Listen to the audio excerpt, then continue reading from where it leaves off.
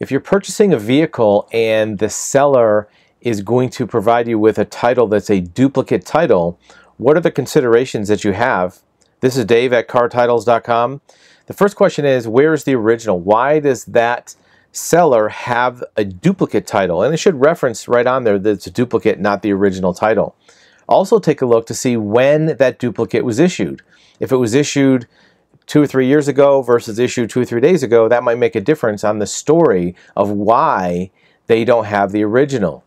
It also makes a difference, is the seller the listed title owner, meaning that if the seller is not the person listed on title, they're selling it for a friend or it was signed over to them, that may make a difference on how that duplicate title is accepted by the DMV. There's a risk involved with accepting a duplicate title. It means that there was another legal title for that vehicle out there somewhere. Now that title is now void, but it doesn't say void on that title, meaning that a prior owner may have gotten a title loan or title brand on that original title that could affect your ownership on that duplicate title.